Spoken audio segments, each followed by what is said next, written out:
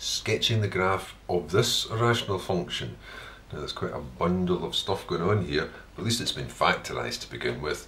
Well, just normal procedure. So where does it cut the y-axis? Cuts the y-axis when x is 0, and if x is 0, that means y is going to be negative 3 times 6 over negative 1 times 2. So y is going to be, that's positive 9. So it's cutting at 0, 9. X-axis. That means y is going to be 0. That's sufficient for the numerator to be 0, which means either x equals, put them in order, negative 6, or x equals 3. So I've got the points negative 6, 0, and 3, 0. And then and then next, what about the vertical asymptotes? That means the denominator. Does that ever equal 0? Indeed it does, at negative 2 and at 1. Now, rather than, I'll just mark this all off. I've got all this information so far.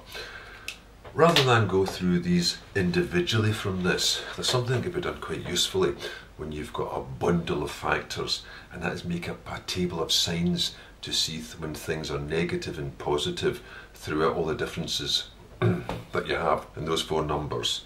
So putting down a table of signs, I've not left myself a lot of room. I'll put it in here very small, because what happens is this: something happens at negative 6, something happens at negative 2, something happens at 1, and something happens at 3, where things can switch back and forth between positives and negatives. And the factors that will make up the value of y are these four factors. Now, I'm not interested in which are multiplying and which are dividing, only that they're all factors. So that, irrespective of the multiplying and dividing, if it's only the sign of the answer I want, then simply multiplying those signs together will give me the final value of y. So this is actually going to be quite useful. This will tell me, for all these different regions in the domain, whether the graph's going to be above the x-axis or below the x-axis. Now, instead of splitting into all these parts, I'm just going to draw a line down from negative 6, meaning at negative 6 something happens, at negative 2 a switch occurs, and at 1 a switch occurs, same with 3, some switch occurs. Well, at 3 it's a top number, the answer will be 0. Negative 6, since it's a top number, the answer will be 0. But at the bottom, when it's 1, it's going to be not defined, but I just like to write infinity there. And the same at negative 2. If we've got a negative 2 for x, that bottom number is 0, so the answer is not defined, it's gone off the scale. I'm just going to put infinity. Then all I've got to do is consider what happens before and between and after these numbers. And I get that from the factors. It was 0 at 3. What happens if x is a number less than 3? That factor will be negative. And then after 3, it goes positive. Same with this. At negative 6, it's 0. Before it, it's negative. After it, it's positive. At 1, it would be 0. Before it, it would be negative. After it, it would be positive. And at negative 2, 0. Before it's negative. After it's positive. And then just multiplying those four together. It doesn't actually matter if they're multiplying and dividing. Multiplying those four together to get the sign of the answer. If there was 4 negative factors, that's a positive. That's a negative because there's an odd one. Back to positive, negative, positive. That actually gives you a picture of where the graph is. It's crossing at negative 6 from below to above. It's crossing at 3, it's a 0 from below to above. And these are going to be the two asymptotes. And you can see the signs on either side of them. This says on one side it's negative, so it must be popping down. The other side it's positive, so it must be going up. On this side it's positive, it must be going up. And the side is negative. That's quite handy then. Making up this table of signs when you've got a factorised expression like that to see exactly what's happening with the graph.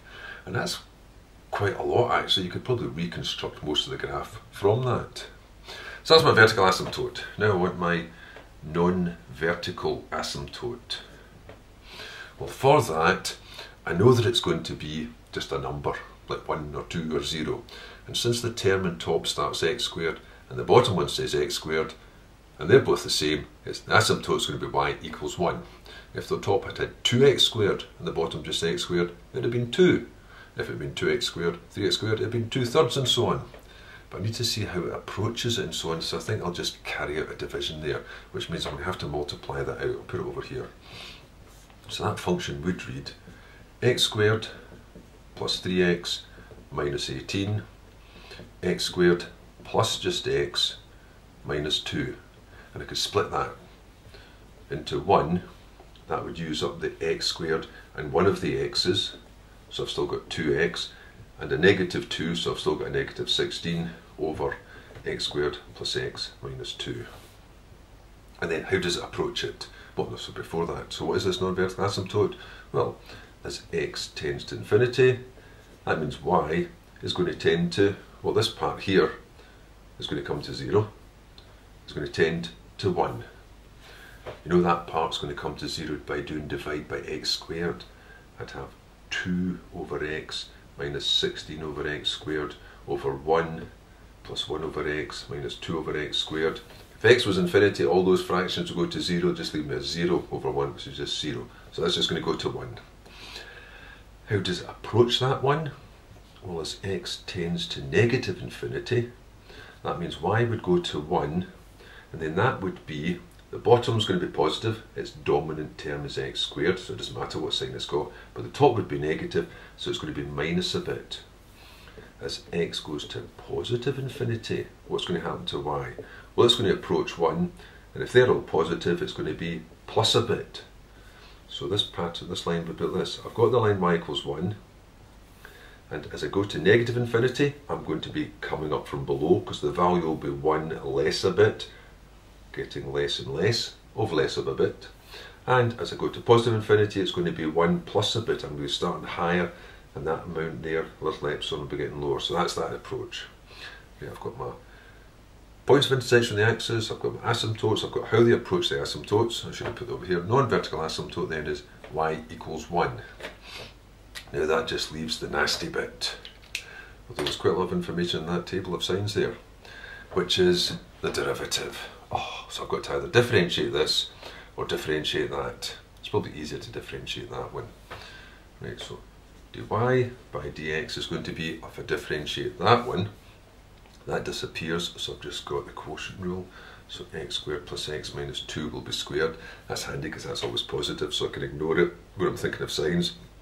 Top, derivative 2, leave the bottom one alone. Minus top, leave it alone this time. Now differentiate the bottom, 2x plus 1. So that's a real pest. Oh, here we go. Sometimes you're tempted just to write d at the bottom because that's no longer of any significance. I've got 2x squared plus 2x minus 4 minus, and I've got to multiply this out, 4x squared, and I've got minus 32 plus 2 is minus 30x minus 16. Tidy it up again. I'm going to need more room again somewhere after this to start working this lot out. You're going to have to go. So I've got minus 2x squared plus 32x, and that's plus 16 minus 12 plus 12 for the derivative. So stationary points means dy by dx should equal 0, and that means this top part should equal 0, which means negative 2x squared plus 32x plus 12 should equal 0. Just take out that negative 2. I'm going to have to keep that negative 2 because I'll want it later for the signs, because one thing I don't want to do is differentiate this again. I'm not going to find the second derivative doing this. If I've got to justify a point, I'm just going to say what happened before, what happened after with a table of signs, or just a nature table if there's no signs available. So that's going to be x squared, taking out negative 2, so it'll be minus 16x minus 6 equals 0. Straight away you can see that's not going to work. I'm not going to get factors of 6 that make a 16 when you add them. So it's the formula. Oh. So it's going to have to be x equals square that, sorry, positive of that, plus or minus the square of that, 256, plus 24, which is going to give me 280, over 2 times a, which is 2. And it's just a case of put that into your calculator to get your two answers. So negative, just round it off, negative 0.37, or, now the positive one, 16.37. Now I've got to work out y. Maybe we should put y equals, x equals, I've got to work out y, putting it into this form here. And that gives me, rounding it off, 8.50. Same for this one. Y is going to be, so, and that gives me 1.06. So there's the two stationary points, negative 0.37, 8.50, and 16.37, 1.06. But if I have to justify these, I'm not going to differentiate that again. I'm just going to use a table of signs. There's derivatives. I want to know what was the sign before and after each of those. I'll make a little table up here. Something happened at negative 0.3 something, 37, and something happened at 16.37.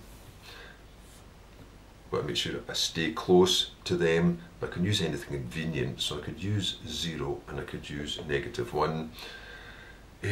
10 safe, isn't it? It's well beyond anything, any precipice. I could use 10 and I could use 20, for instance. I could use those values either side of them. I know it's going to be 0 there and 0 there. That's x. What's dy by dx?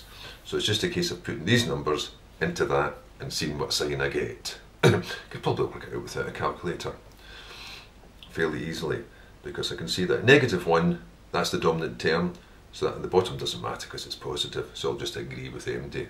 We'll just sit on the fence. So I've got a positive 16, they can't interfere with that, so that's negative overall. At 0, that's even better. That just means I've got a negative 6. So I've got negative times a negative, so that's positive. So here, I've got a minimum. So I've got a minimum at this point. Now what happens at this one? 10. Now 10's still not going to dominate because 10 tens don't match 16 tens. So that's going to be a negative, that won't be able to affect it, times a negative is a positive. By 20 though, that'll overwhelm the rest, so that's going to be a positive, times a negative, that'll be a negative, so that means it's going like this. So here I'm going to have a maximum. Finally, I've got all the information I need. I'll keep that little table there just to check my ups and downs as well. Right, let's clear some space for the graph. So, ready for the graph. Here's all the information, put over here. Where does it cut the axis? Where's the turning points? The asymptotes, vertical, non-vertical, and that information is still in the table about when it's above and when it's below. Putting it all together, crosses at 9, I'll call that 9. Crosses at negative 6, I'll put that there. Crosses at 3, those are the zeros. It's got a turning point at just a little bit and a little bit below that. At negative a bit here, so I'll just put that there. I'll put these lines in first of all. I've got a horizontal asymptote, y equals 1. I've got a vertical asymptote at 1, so that's back here, vertical asymptote at 1. I've got another one at negative 2, so I'll put that here. That messed up that turning point now. Dearie me. Another one at negative 2. I've got this turning point here. I've got another turning point at 16, way over here, and just a touch above the line. 16.37, 1.06. Right, let's start snaking it all through. It should approach from below, still positive though. It should cross through here, and it should approach negative 2, which is here. That bit's fair enough, so it's going to come along through there and down there. So that's that part. That was meant to be an asymptote there. That's that part sorted. On this side of that vertical asymptote, it should be coming down to this minimum and going back up again. And on its way back up, we'll cross that, so that's fair enough. It comes down, crosses and goes back up. A little bit wobbly, but there we are. On the other side of that, it's coming up from below though. It's coming up from below so it can cross that. But it's got to approach this one from above. But that's fair enough, because what it'll do is this. It'll come up, it'll take a turn there and then start twisting back down again. I have to readjust my numbers somewhere because I've put the top about here. crossing there. That's a picture of it, apart from having put in this point here, which was negative 0.37, 8.50. That would be the graph that meets all the criteria. And the same here, positive, then negative, then positive, then negative, then positive again. That's a picture of the graph.